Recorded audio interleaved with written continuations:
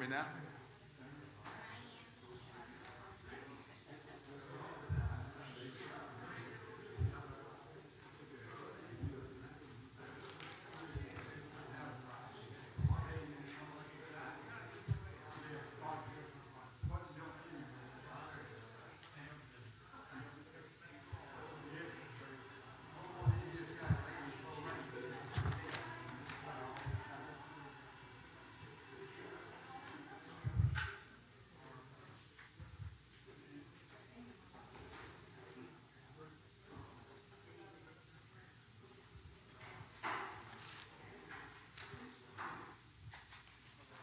All right, it's good to see everybody this evening. Good to see Kim from Prattville. Good to see Kenneth out, June, and glad that we're here this evening. Got several on our sick list. Of course, Audrey Peed, Arnold Mungie, Arnold's here. Bonnie Wright, Sue Wheeler, Nancy Marshall, Bonnie Marshall and Underwood, Jerry Della Hill, Lucille Watkins, Connie Stacy, Marilyn Galloway, Kenneth Rourke, Kenneth's here, May Smith, Geraldine Yeager, Travis Dean. Travis is here. He said it'd be all right if the physical therapist will leave him alone. So, anyway, Tommy Warner, Amanda Bolton, Colleen Corrado, Candy Campbell, Maria Martin, Ramona Slocum, Donnie Turner. Any news on Donnie? Any news on Donnie Turner? Elaine, any news on Donnie Turner? Okay. Okay. I didn't know if there's anything changed. Juanita Chanel, Juanita Griffin, Danny Mills, Nate Kidwood. How's Nate doing? Is he on medicine? No? Okay. Well, good. Maybe he won't. Sylvia Day, David Shirley, Tina Carroll, Lila Edison, Steve Slocum, Rhonda Burtnett. She is recovering from back surgery in UAB, and Bob is the issues that she's having is digestive issues, and I think that's from the surgery. But anyway, she is on a diet that will be easy to process, and of course she's dealing with pain, and of course pain medicine, and then of course digestive issues, and so. Anyway, so keep them in your prayers. I don't know, they haven't, Bob said that they were talking about sending her home, but they have not set a time or a day. So keep Rhonda in your prayers. Also, Amanda Underwood, I guess y'all got the text where she is not going to have radiation or chemo, so that's really good news. Also, Vicki Wyatt, she's recovering from surgery, shoulder surgery. Janice Potter, she is home, and she is also recovering from shoulder surgery. And then Vivian Clifton, we've had this on Facebook. This is Deanna Wilson's mother. She moved down about 2 years ago, and I think they came once or twice, and then COVID hit. But Vivian is in Fairhope. She has been diagnosed with pancreatic cancer. She's not able to get out of bed, so I don't know. I haven't talked to Deanna or found out what the doctors have said, so but keep her in your prayers. Vivian moved from Birmingham, and I forgot what congregation she attended up there. But anyway, Deanna, she was working at Wolf Bay Lodge, and of course she quit so that she could take care of her mother. So, but just keep Vivian in your prayers. And then I forgot to put DMAR on here. I knew I did that just as soon as I punched the button to start printing the bulletins. I realized I left DMAR off, but he had his surgery this week too, his second one. Okay, so keep DMAR in your prayers. Back surgery is no picnic. And also, I may have told y'all this, but Nellie Tucker has moved to Tuscaloosa. She is in an assisted living home there. And then Amy, y'all remember Amy?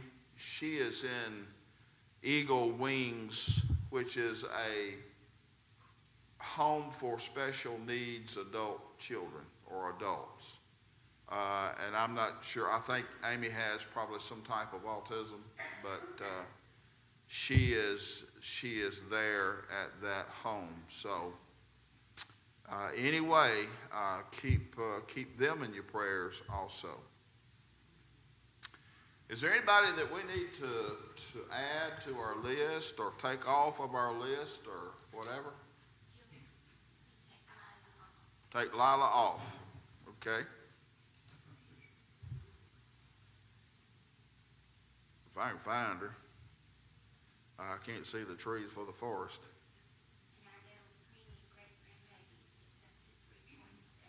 3.7 pounds. Okay. All right, we'll take Lila off. Anybody else? Take Kenneth off. All right, we're going to X you out, Kenneth. Who else? You don't need to add to the list. Just prayers for my sister-in-law, Marty. Okay. She just got out of the hospital with pneumonia.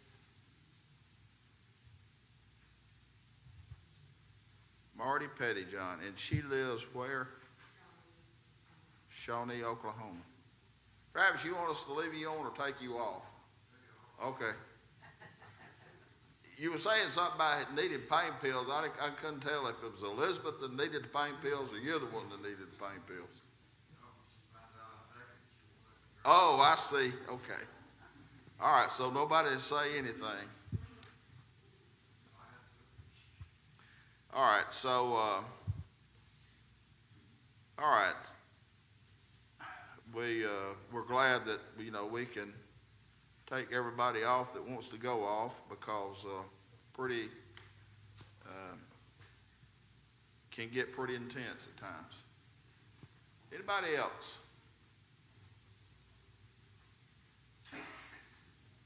All right, well, let's go to our Heavenly Father in prayer.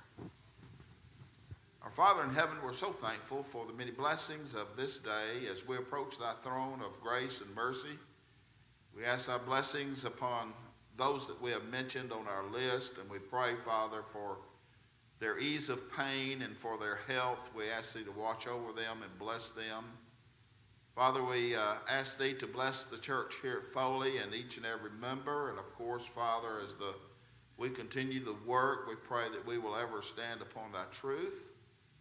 Father, we ask thee to bless us in our Bible study this hour and forgive us of any sins that may stand between us and thee. In Jesus' name we pray. Amen. All right, I'm not sure exactly where we left off because I kind of rambled around last week talking about how that the 17 nations of people or 15 nations of people ended up in Jerusalem, and in the process, of course, the Bible is very clear about them being into captivity. And then when we're talking about the Hebrew people, they're known as Jews, and they got their name Jews from the fact that they were captives from Judea, and so the Persians kind of shortened that, started calling them Jews, and it was a nickname that really stuck. And so the Jews, as they left Persian captivity, Nebuchadnezzar captured them. They stayed in Babylonian captivity. Persians came in, took over Babylon. Persians says, go home. We don't want to feed you. We'll send an army escort for you to go back home. We'll build your temples. We'll build your houses. You pay taxes to us, And of course, that's how that happened. And then that happened as long as the Persian Empire stood. And then, of course, Alexander the Great comes along, and he takes over the Persian Empire, and it's a whole new ball game from them. And when Alexander the Great dies, the kingdom that he had conquered was divided into 4 kingdoms. You got the Ptolemies, you got the Seleucids. There's 2 other the groups. The Seleucids were the ones that were in Jerusalem and in Judea. Ptolemies were the ones that Macedonia. The Ptolemies were the ones, I believe, were down in Egypt. But regardless of that, it was divided into four kingdoms. Alexander the Great's kingdom was divided into 4 parts when he died.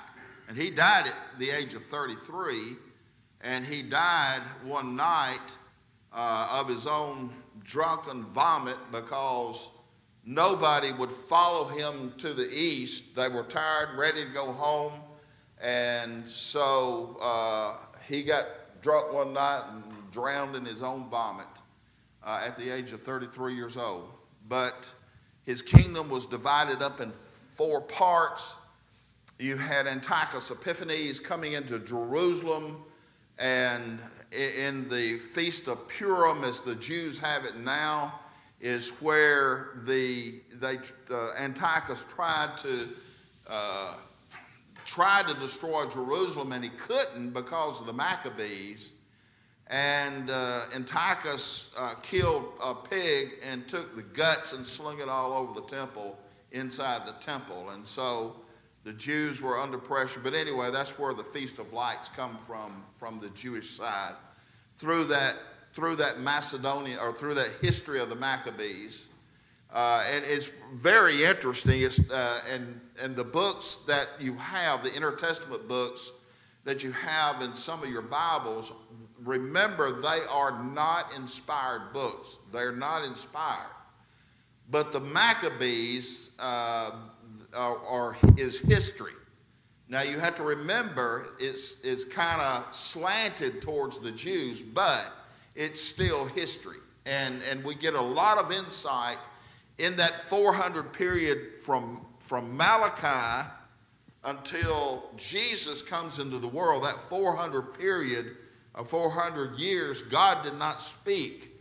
But the historians wrote these things down and gives us somewhat an idea. And of course, there's a lot of tests to prove a book is inspired. And the Maccabees, it was 4 books and condensed to 2. And you have Bel and the Dragon, which was similar to Daniel in Babylon. And then you got the book of Susanna, and then you got the book of Tobias. Those books are what they call pseudepigrapha, which means false writing. And so a lot of the books like Tobias and the book of Susanna and the book of Bel and the Dragon are books that men tried to work into our Bible, but Greek scholars, historians, as after they examined it, it did not meet the test of an inspired book. First of all, you got grammar. Then you have, the correct use of grammar. Then you've got geography, the way the terrain goes. And then another one, which is very important, is prophecy. And of course, those books do not have prophecy in them. And they don't have prophecy in them because they're not inspired. And so, anyway, and there are other tests that they use to make sure that a book belongs in the English Bible, or the Bible that we have. All right? So, I said all of that because of this, that all of those things played into the fact in Acts chapter 2. Acts chapter 2 is called the hub of the Bible. because everything centers around Acts 2. Everything in the Bible centers around Acts 2. From the book of Genesis to Malachi, it centers here. And then, of course, when you got the Gospels. This is before Jesus, or this is up until the time Jesus ascends. Then, of course, Acts. You got Acts 1 over here. But anyway, all the other books center here, from here to Revelation. So the point that I'm making is that even though history, we don't have the entire inspired history of that 400 years, it all still plays to the point of Acts 2. For what reason? The church is coming into existence. The destruction of Jerusalem back during the time of Nebuchadnezzar, it was destroyed in 589 or 587 BC, and so you got 587 years for Jerusalem to be back up and running and doing business, and the temple be rebuilt and worship back in there before the Messiah can come into the world. So it's very interesting. And when you get into Nehemiah, when he comes to rebuild the walls, it's down to 444 years. So Nehemiah has the walls rebuilt, and of course Ezra has the temple rebuilt. Zerubbabel is the governor of the land. The temple is now called Zerubbabel's temple. It's not Solomon's temple anymore. And then when you get into the Maccabean period, into about 100 years before Christ comes into the world, Herods come in and they begin to restore the temple, restore what Antiochus Epiphanes has done, and to continue to build. And so from the time of about 90 BC, 90 years before Christ, up until from 90 BC until 70 AD, the Herod's temple was continually being built. It was continually being worked on. They continued to put outer courts. So the real temple, was the most holy place. It comprised of that, and then, of course, the holy place, which was the candlestick, table of showbread, the altar of incense. In here was supposed to be the Ark of the Covenant. But the Ark of the Covenant was not there. It wasn't there in the days of Jesus. It wasn't there in the days of Zerubbabel, which was 400 BC, about 400 BC. It wasn't there. So what happened to it? Probably Nebuchadnezzar got it and melted it down, probably. Now, I know if y'all watched, what's that Harrison Ford movie? They find it. They're not going to find the Ark of the Covenant. You're not going to find it.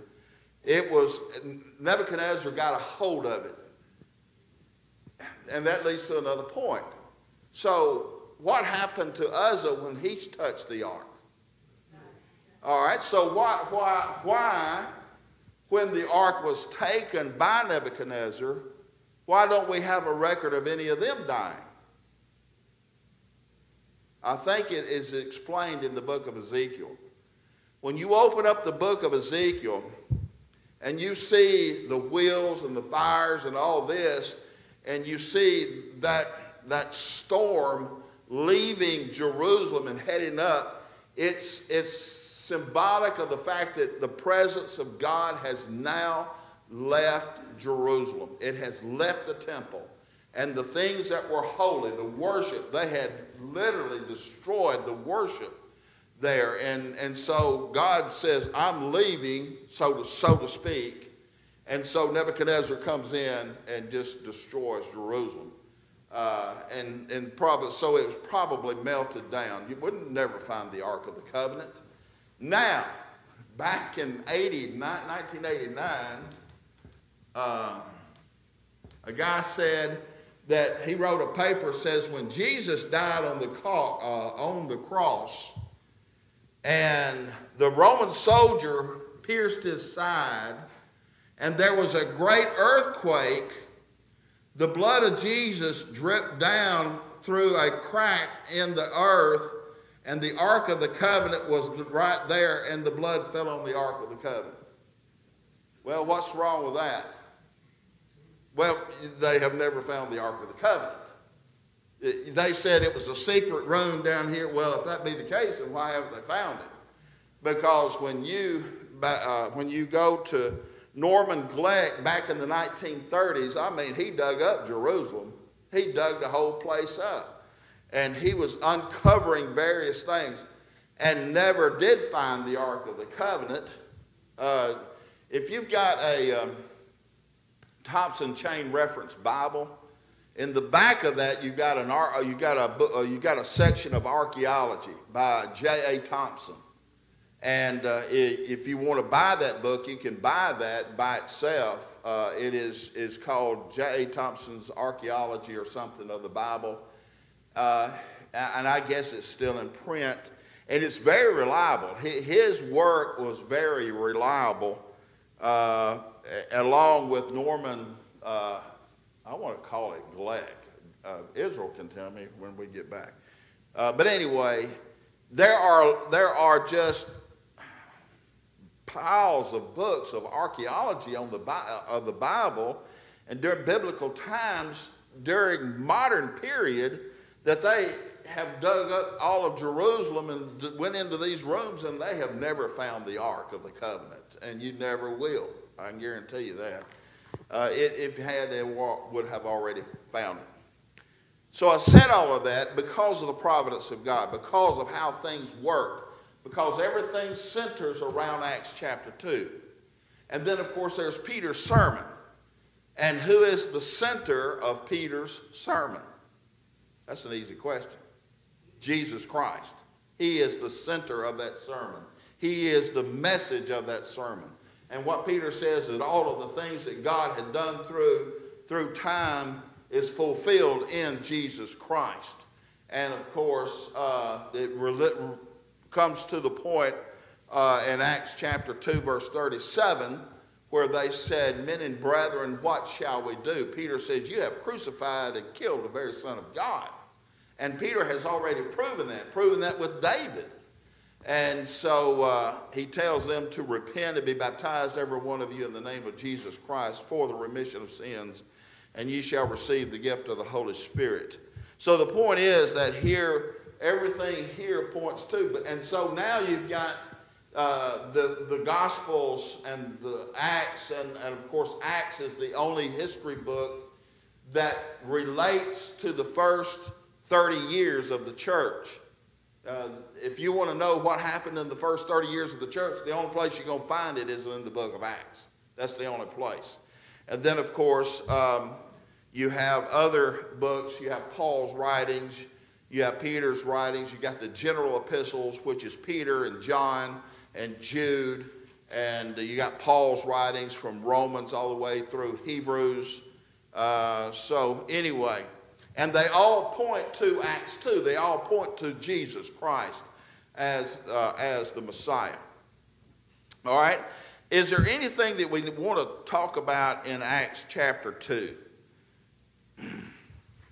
In verse number 40 of Acts 2, it says, "And with many other words he testified and exhorted them, saying, Be saved from this perverse generation." Now, why was he talking about them being a perverse generation? Because during the time of Nebuchadnezzar was human sacrifice going on.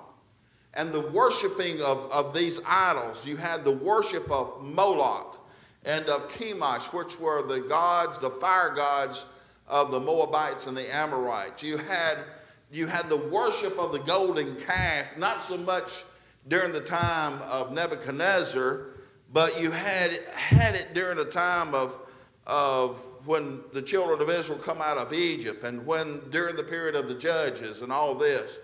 But he calls this generation A perverse generation. So why would that be? Why would they be a perverse generation? And it comes to this. When God took them into captivity, he says, I will break you of your idolatry. So they did. He did. They quit serving idols. They quit human sacrifice. They began to serve God. But the problem was they turned inward. Instead of outward, they turned inward. And from the fact of that 400 years, you had the Pharisees, you had the Sadducees, you had the Herodians, which popped up around 100 years from Christ. You had the Zealots, which was zealous. They were zealous for Israel. They were a military group. This was religious. This was religious. This was political. This was political. Then you had the Essenes. And Essenes were the ones who lived in the wilderness. And they were somewhat of a religious group, but what they said was the flesh is evil, and so they would punish the flesh, and that way they would live in caves. They would wear clothing like John the Baptizer. They would eat honey and locusts and things of that.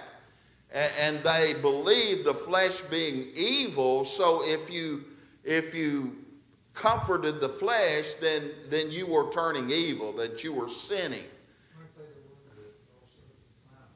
Yeah, well, it grew out of that. But yeah, there was a group called the Pillar Monks. And the Pillar Monks would go to these ruins, these cities, and they would look at these giant columns that were standing there, and they would climb those and build a platform, and they would sit on top of these things to be exposed from the weather, because they felt like the flesh was evil and they had to punish the flesh and all this kind of stuff. Now, if you read a lot of scholars, and I say scholars, they will tell you that John the Baptist was an Essene. I don't think he was. I know he lived out in the wilderness like Elijah, but he didn't believe the flesh was evil, and he wasn't trying to punish himself. He just lived like Elijah, and when he did, the multitudes of people came to it. So if you read something that says that John the Baptist was an Essene, don't believe it, because I don't think it's true. But the point is that all of these groups really grew out of that 400-year period between Malachi and Matthew. And then, of course, I said it turned inward. These became very self-righteous. These controlled the temple, and they were very wealthy. And, of course, they didn't believe in angels. They didn't believe in the resurrection. These were political in the fact that they were loyal to Herod. Now, Herod was not a Jew. He was an Idumean. And he was not a Jew. And so they were loyal to him. Then, of course, there was those zealots which were loyal to Israel, or to the Hebrew people, or to the Jews. And they were constantly picking fights. And that was one of the reasons why Jerusalem was destroyed. I say one reason, one out of many reasons. The Zealots kept this instigation going on and trying to cause problems and riots. But I said all of that because everything there leads to Acts 2. And they had turned inward. They had turned into self-righteousness.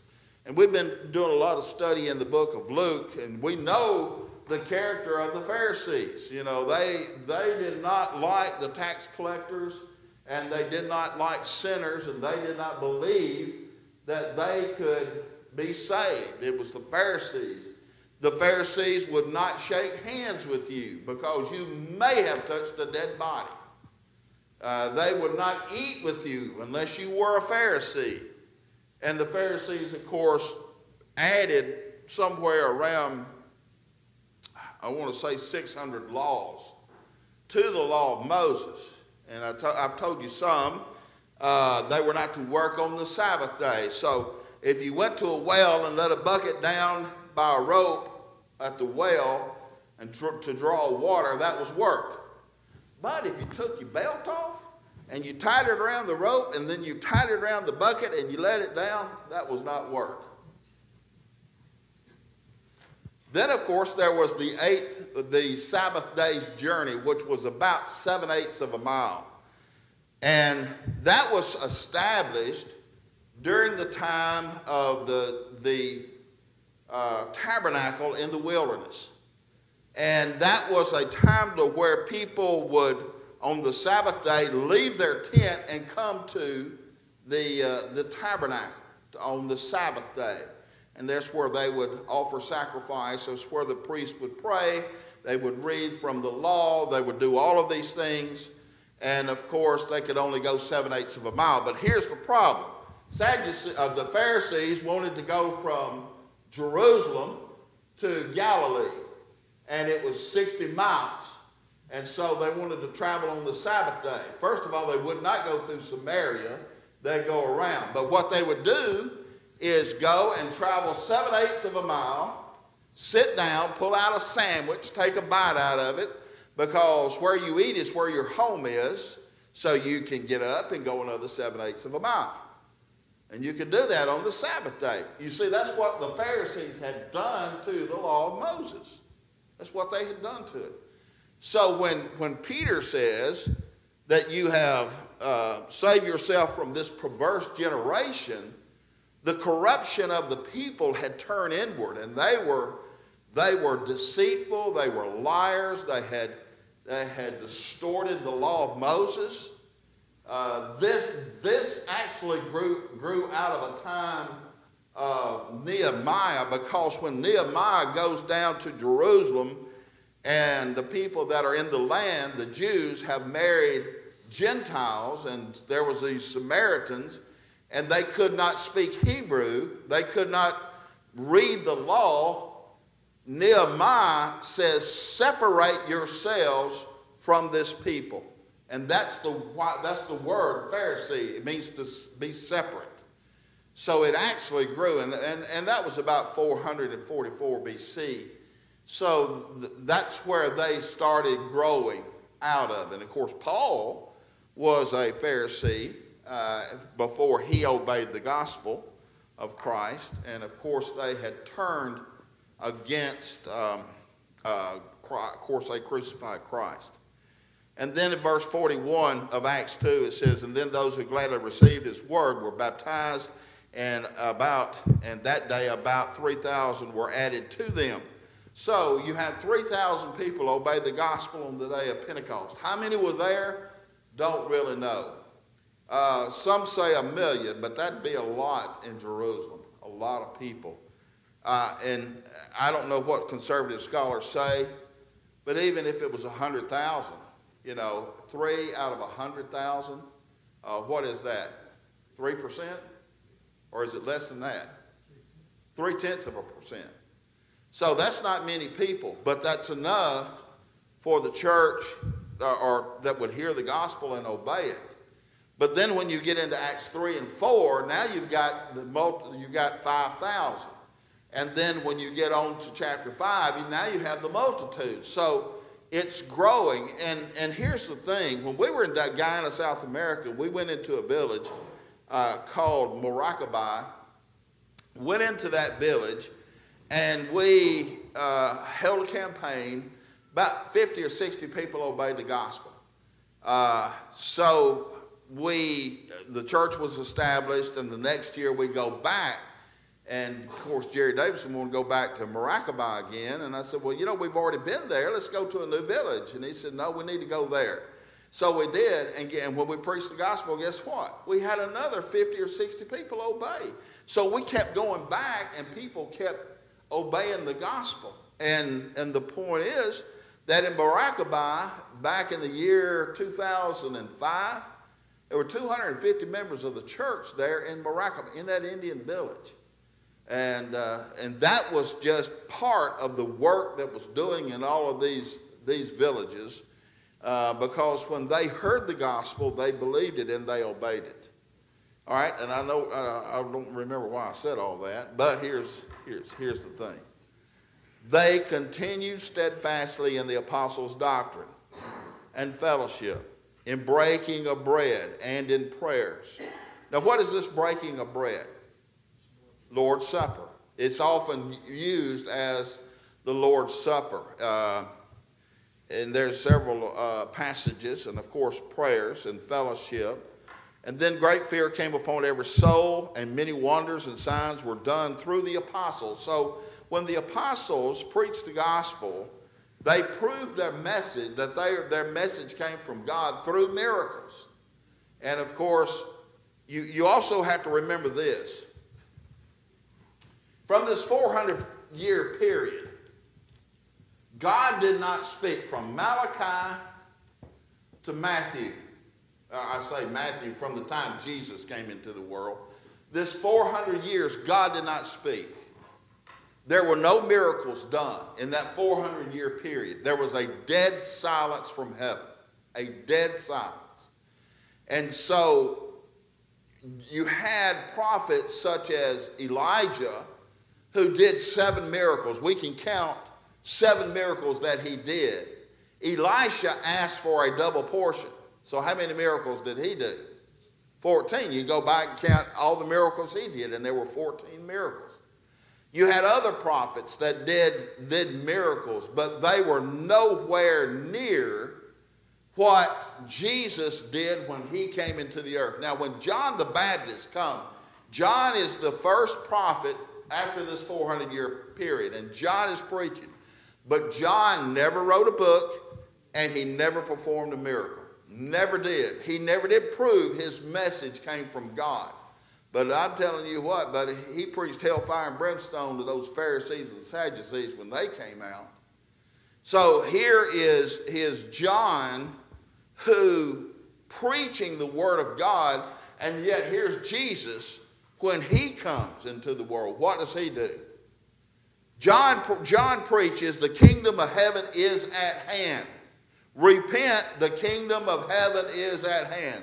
Roman soldier says, well, what will we do? He says, you repent, because the kingdom of heaven is at hand. And Roman soldiers were baptized under John. But when Jesus came, he preached the kingdom of heaven is at hand. But he also healed a blind man. And he would cast out the demons. And he would heal the sick. And he would cause the lame to walk. He raised the dead. And when you look at the end of Matthew 4 and Luke 4, his fame spread out not only through the land of Israel, but also into Syria and into Phoenicia and down into Egypt and down into these other places. The fame of Jesus went everywhere. There's another thing that was different between John the Baptizer and Jesus. All the crowd in the surrounding area where he lived, out in the woods, they came to him. That's right. And then Jesus did the opposite. He went to where the Yeah, exactly right. You know, John, here's the Jordan Valley right here. And you got Jerusalem right here. You got Jericho right here. John preached somewhere in here, in the wilderness of Judea at the Jordan River. Where he preached, the Bible says he baptized and there was much water. So he preached probably just north of Jericho. That seems to be the place. Because the Jordan River is not a wide river and it's not a deep river. It's a muddy river, so you have to leave an elevation of about 3,000 feet from Galilee down to 900 feet below sea level at the Dead Sea right here. So over a period of 60 miles from 3,000 to 900 feet below, that's almost 4,000 feet drop that the Jordan River has to travel from Galilee down to here, which means that the Jordan River has to do this. If it doesn't, you're just going to wash the whole thing out. All right, so now you got the Jordan River here. So there were pockets of water that were deep enough to baptize people. So when Naaman came and asked Elisha what to do, Elisha says, go dip 7 times in the Jordan River. What did he say? That's a nasty river. Let me go up to the rivers of Assyria where they're clean. This is a very shallow river. And it has to wind through the Jordan Valley because of the elevation, the drop of the elevation. So there's only pockets of water that are deep enough to baptize. And as Brother Sewell said, when John baptized, he preached right here. He didn't go up here. He preached right here. And they came to him. And he baptized right there. But when Jesus came, he started in Nazareth. And he went into Capernaum. And then, what's the other city of Bethsaida? Is it Bethsaida? Is that it? And then, of course, in Jerusalem down here, he went through Samaria. But he'd go over here to Phoenicia. And he'd go over here to Syria. And when he went there, guess what? They had already heard about Jesus because of the healing.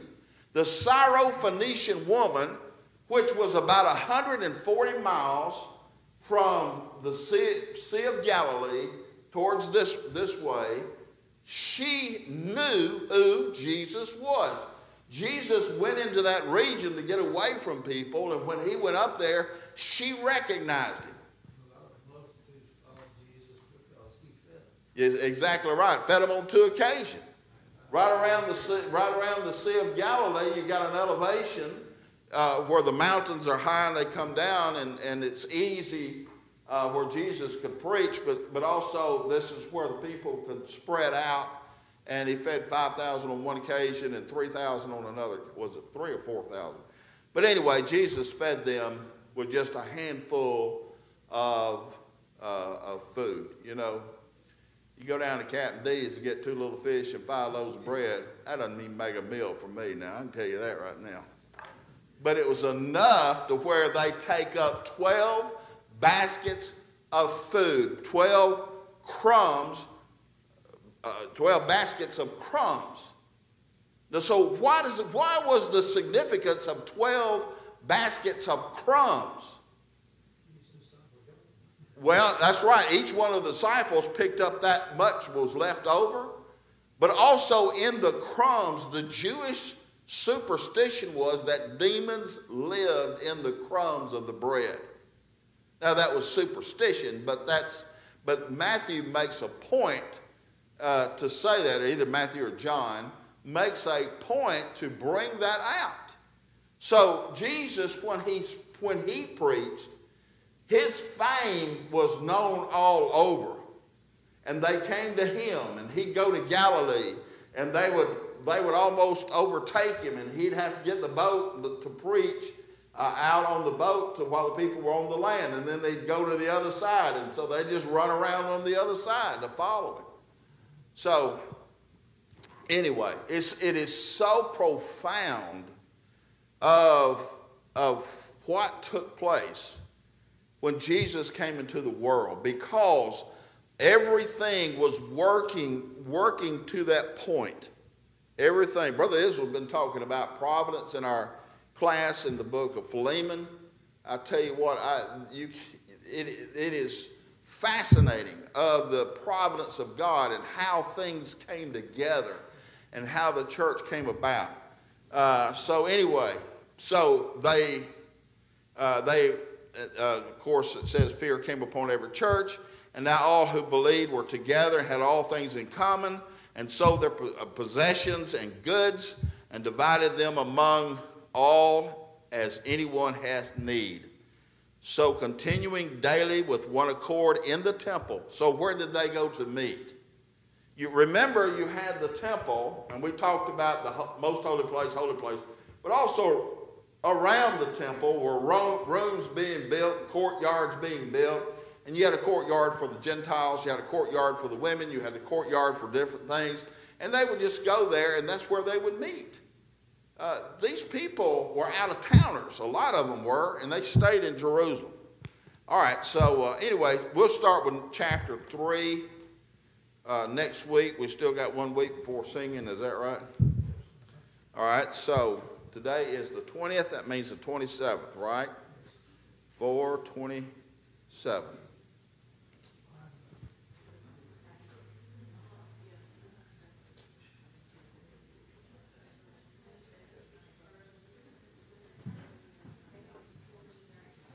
Well, it certainly is good to see everybody out this evening for our Bible class, midweek Bible class. We have 51, and it's certainly good to see everyone. Good to see everybody tonight. Our song of invitation will be number 124. 124. We'll sing the first and the last verses in just a few moments. We've been studying in the book of Acts, and I probably should have let Brother Lester teach his class because they do such a great job with it. We are videoing his class, but also that now you can get two perspectives on that. And certainly it is a book that is just packed with all kinds of great lessons for us, and certainly great truths. But one of the things that we notice in the book of Acts is the preaching of the gospel. And the fact is, as we talked about the providence of God and how through time, through history, and how things are lined up, that when the gospel, when the Messiah comes into the world, he is ready to be that sacrifice. And of course, there was this great rejection, certainly from the Jews. And this is seen in Acts chapter 2, where Peter and John are at the gate. They are at the temple. There is a man who is lame, and it's very interesting because Luke says that he was lame from his from his birth. And the fact is that they carried him and they laid him at the gate. And so Luke makes the point that this man could not even walk. When the man asked for alms, Peter says, "Gold and silver have I none, but what I do have I'll give you." And Peter takes this opportunity to preach a lesson to those individuals around that were at the temple. And he says this in verse 13, that the God of Abraham, of Isaac, of Jacob, the God of our fathers, glorified his servant Jesus, whom you delivered up and denied in the presence of Pilate when he was determined to let him go. And we know the story, that when Jesus was on trial with Pilate didn't find anything fault with him. But it was the people, it was those Jews who kept saying, "Crucify him and release unto us Barabbas." Set Barabbas, a murderer, let him loose.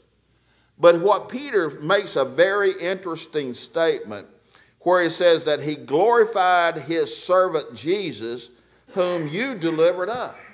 Well, there were several occasions in whom Jesus was glorified before the Father. At his baptism in Matthew chapter 4, and also recorded in Luke chapter 4, when Jesus was baptized of John, the voice from heaven says, "This is my beloved Son, in whom I am well pleased." The voice from heaven identifying that Jesus was his Son, the Son of God.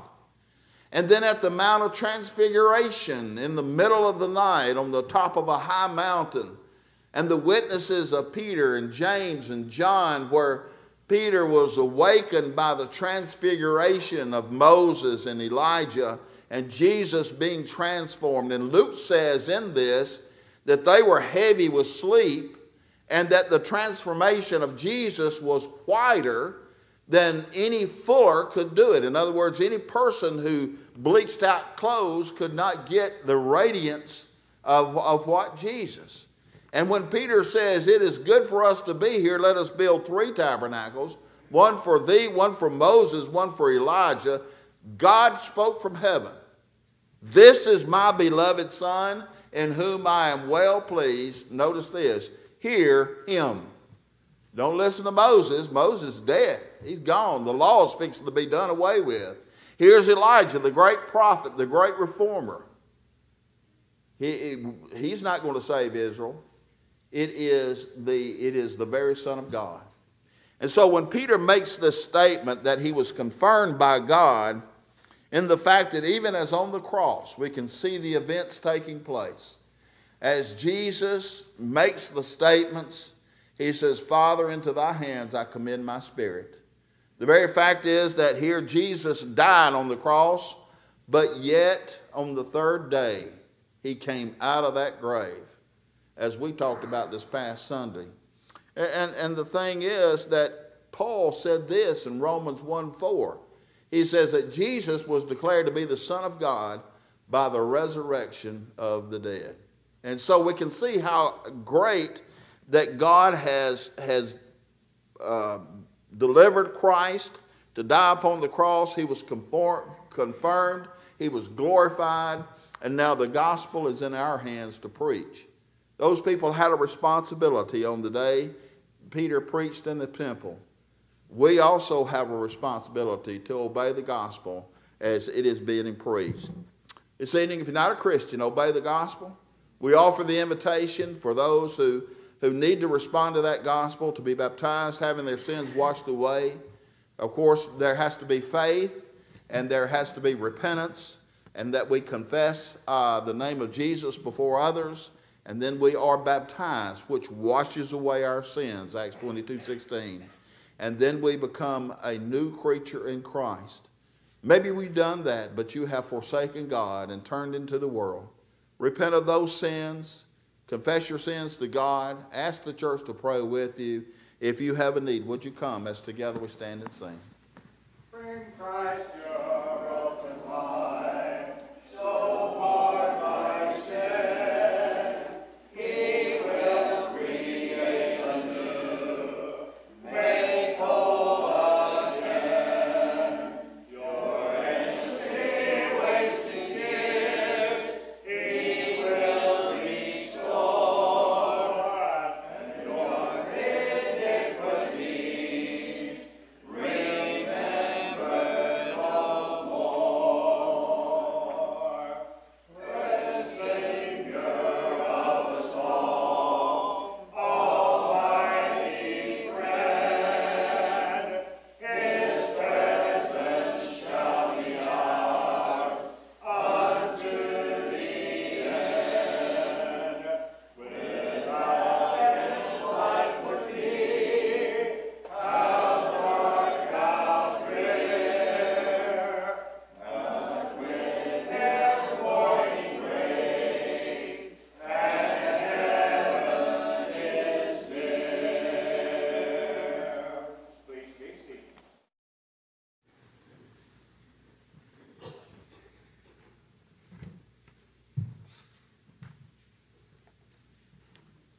Well, welcome everyone to our worship service again. I don't think we have any new visitors, so I'll read our sick list. I have Arnold Monge on here, but Arnold's with us tonight. Marilyn Galloway still recovering from her knee surgery. May Smith, Jerry and Della Hill, Sue Wheeler, Nancy Marshall, Kenneth Rourke. Kenneth's with us tonight also. Vaughn and Marshall Underwood, Travis Dean, Vicki Wyatt. Travis is here too. Vicki Wyatt, Amanda Underwood, Janice Potter. She's recovering from shoulder surgery. Also, Rhonda Burnett in UAB in Birmingham, recovering from back surgery. I got to talk to Bob Monday night. He said Rhonda came through the surgery well, but she's got so many other complications. She's having a slow recovery, and she's out of ICU. She's in a room at this time, but she'll be there a while yet. Vivian Clifton, Thomas Hospital. She's been diagnosed with pancreatic cancer, and she's not doing well. So let's remember all these in our prayers and call the ones that we can, let them know we are thinking about them. There's some free tomato plants Brother Dallas furnished out over here in the fountain room. These are a celebrity brand of tomatoes, so please avail yourself of those. There's a youth devotional next Sunday night after the evening services. Bo Rody will be speaking to our youth at that. Bo does a great job.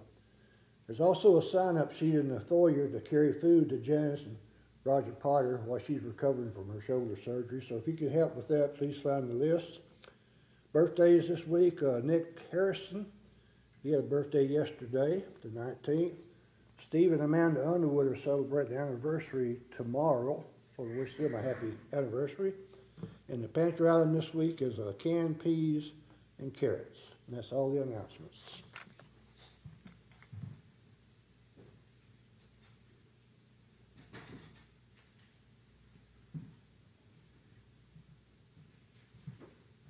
"570 is our closing song. We'll sing the first and last verse of this song, after which Brother O'Neill Wyatt will lead us in a word of prayer, and then we shall be dismissed. We invite those of you who would like to stand as we sing these two verses together.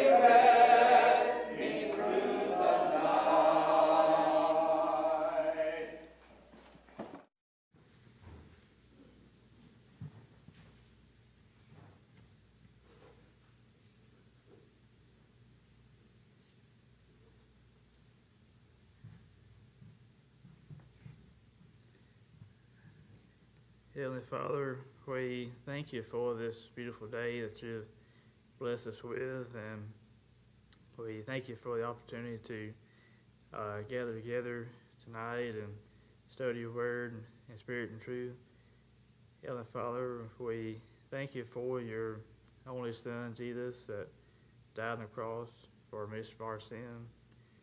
And Heavenly Father, we thank you for all the many blessings that you continue to shower upon us each and every day. And Heavenly Father, I pray that you'll bless the church here in Foley, and that you'll bless Brother Joel and the elders and deacons, and I pray that you'll bless the missionaries as they're spreading the gospel to other countries. And Heavenly Father, pray that you'll bless all the sick that are mentioned tonight, and those that have undergone surgeries and operations. And pray that you'll just continue to bless them. And Father, pray that you'll bless our country.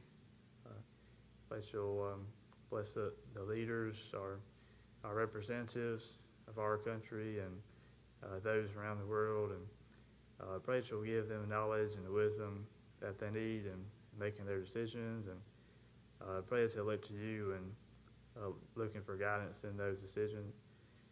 And Heavenly Father, pray for our military, that you'll keep them safe and that they will come home soon. And Heavenly Father, we know we do stumble, we fall short of your word, and pray that you'll forgive us for our sin, so we might have a future home in heaven.